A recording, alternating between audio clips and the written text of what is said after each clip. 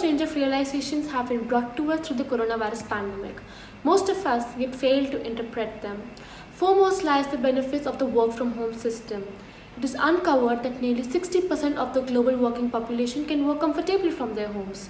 The reduction in the number of vehicles used for travel from homes to offices has led to a drop in the air pollution levels. The minimum use of resources essential for working of workplaces has led to a drop of water and land pollution too.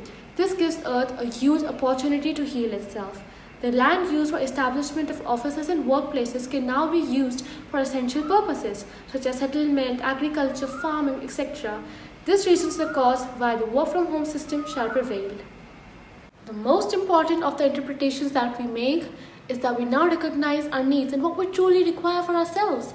We don't need varieties of beautiful clothes to wear every day and expensive and handsome cars, but each enough to serve its purposes.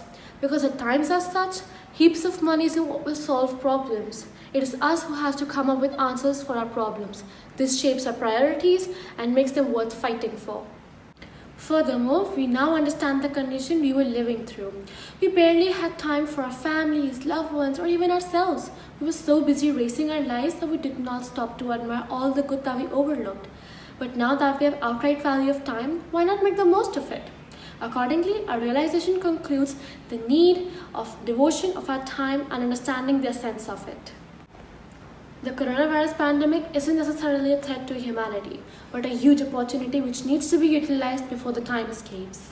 A virus outbreak of conditions as such is nearly impossible to occur again, and so are the chances to improve. Therefore, why not make the best of it?